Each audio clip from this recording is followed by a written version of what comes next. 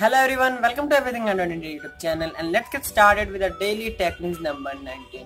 तो दोस्तों सबसे पहले टेक न्यूज़ हमारी आ रही है लेनोवो की तरफ से। लेनोवो का K7 नोट का कुछ टीजर लीक हुआ है वीडियो में आपको दिखा नहीं सकता, तो आप टीजर से काम चला लो। फोटो में जैसा कि आप देख सकते हो किलर के सीरीज ऐसा कुछ सामने आ रहा है और ऐसे लगता है कि लेनोवो का K7 जल्दी आ सकता है इंडिया में। अगली टेक न्यूज़ हमारी आ रही है नोकिया 8 की तरफ से। नोकिया 8 का HMD ग्लोबल लंदन में जल्दी लॉन्च हो सकता है, ऐसा कंपनी की तरफ से कुछ खबर आ रही है।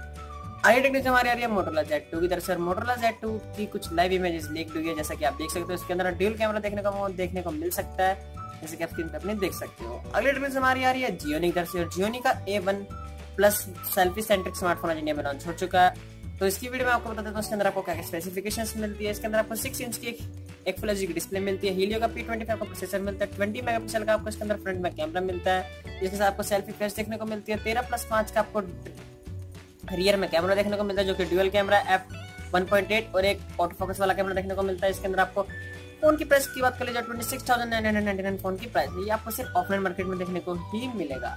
मेरे हिसाब से फोन ओवर प्राइस्ड है। अगली टेक्निक हमारी आ रही है आईफोन की तरफ से, और आईफोन की कुछ लीक्स जैसा कि आप देख सकते हो सामने आई है, जिसमें पता लगता है इन्फिनिटी डिस्प्ले के अंदर हो सकता है।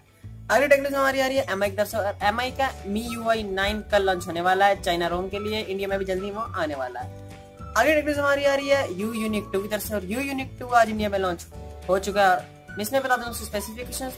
इसके अंदर आपको 5 इंच की एचडी डिस्प्ले देखने को मिलती है। इसके अंदर आपको MTK 6737 का आउटडेटेड का एक सबसे फेमस प्रोसेसर देखने को मिलता है, जो 2GB की रैम 16GB की इंटरनल स्टोरेज देखने को मिलती है। 7.0 no out of the box देखने को मिलता है। यह आपको एक ब्लैक कलर में देखने को मिलता है, जो कि एक बहुत ही गॉर्जियस कलर देखने को मिलता है। और उसके अंदर आपको फ्लिपकार्ट से आप इसे बाय कर सकते हो, लिंक डिस्क्रिप्शन में मिल जाएगा इसे बाइंग करने का।